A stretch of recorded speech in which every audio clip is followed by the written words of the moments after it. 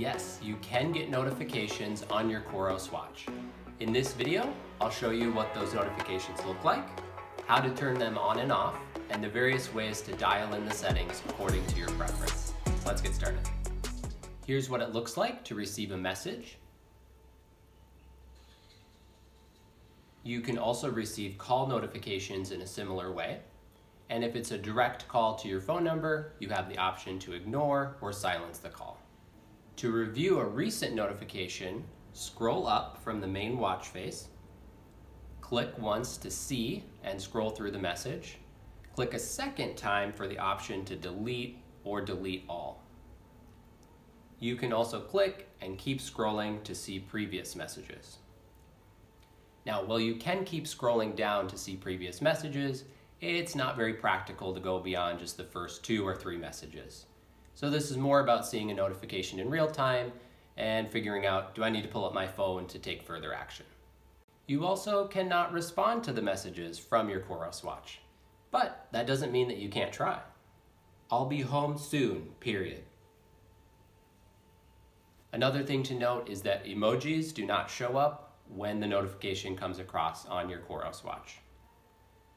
So basically, this does not have the same capabilities of something like an Apple Watch, which is okay because you're likely getting the Coros watch for its excellent fitness tracking capabilities or long battery life, and this is more about just a bonus add-on feature. So this is all great, but how can you turn these notifications on and off? The first thing to note is that this is only happening because a message is coming to your phone and then going through Bluetooth to your Coros watch. So there's no direct connection where notifications are coming to your watch, say via Wi-Fi. This is only happening if you have that pairing between your phone and your watch, and of course your phone needs to be nearby. First, in your phone settings, check to make sure that you're receiving notifications, turn off Do Not Disturb, make sure your Bluetooth is turned on, and then within your phone settings, you're going to want to go to the Coros application settings and ensure that those system settings allow Bluetooth and allow notifications from the Coros app. Now let's go over to the Coros app on your phone. Click on the watch icon on the bottom right hand of the screen, then notifications, and here's where you can toggle on and off those notifications. You can have everything turned off, you can have everything turned on, or you can specify which applications you would like to receive notifications from. You can also select this other option at the bottom. This means anything that's not explicitly listed above, it will still send you those additional notifications.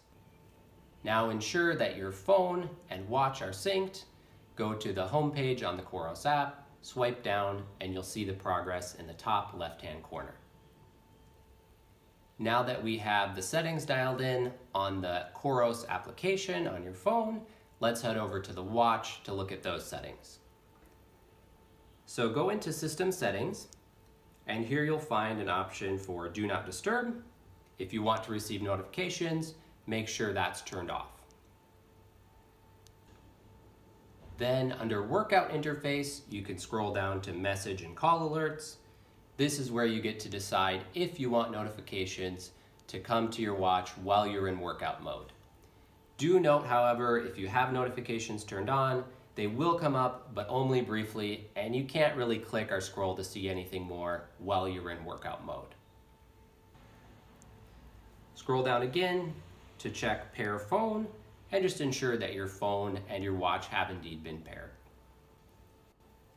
If for some reason you're still having issues receiving notifications, there is a troubleshooting article from Coros. I'll share that link in the description below. I have 4 important tips for you to dial in your notification settings. 1, ensure you regularly sync your phone and your watch through the Coros app.